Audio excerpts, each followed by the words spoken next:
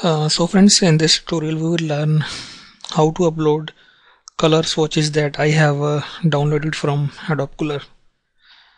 In Photoshop 6 or maybe in Photoshop 5 CS4, and then go to window, then you will get this swatches option. Click on this, then all color swatches are available as per provided by Photoshop CS6.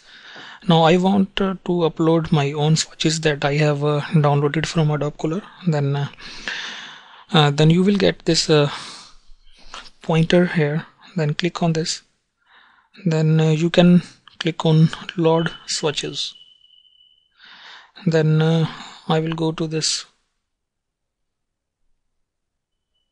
ASC format, and these are the best color combination that I have downloaded from Adobe Color. Then double click on this, then you will get all colors provided by my swatches. So click on this, fill it.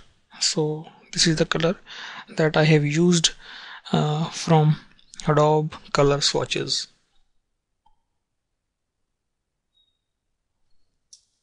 So in this way you can download and save your swatches from Adobe Color. Thank you friends for watching this video. Please subscribe my channel.